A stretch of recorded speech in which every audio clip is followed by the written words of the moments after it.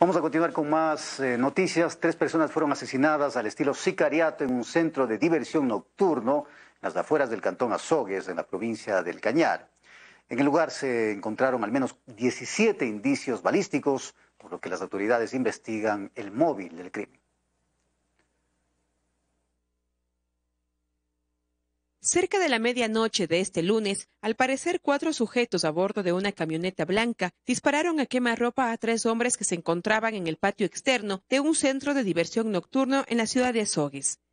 Al lugar llegó personal médico, quienes confirmaron que Carlos O. y Luigi G. no tenían signos vitales. Este último era el propietario del establecimiento. Sin embargo, Lucas O. fue trasladado de urgencia al Hospital Homero Castañer Crespo, aún con vida, pero no sobrevivió debido a la gravedad de sus heridas. Agentes de criminalística encontraron en el lugar 17 indicios balísticos que fueron levantados por miembros de la policía y fiscalía, quienes iniciaron las investigaciones para dar con los autores del crimen, pero se presume que se trataría de un ajuste de cuentas. Sin embargo, se conoció que al menos Luigi G., dueño del local, no tenía antecedentes penales. Con estos asesinatos ya suman 12 los casos de muertes violentas en la capital cañari, mientras que en la Troncal se registran 67. Gabriela Campoverde, Telerama Noticias.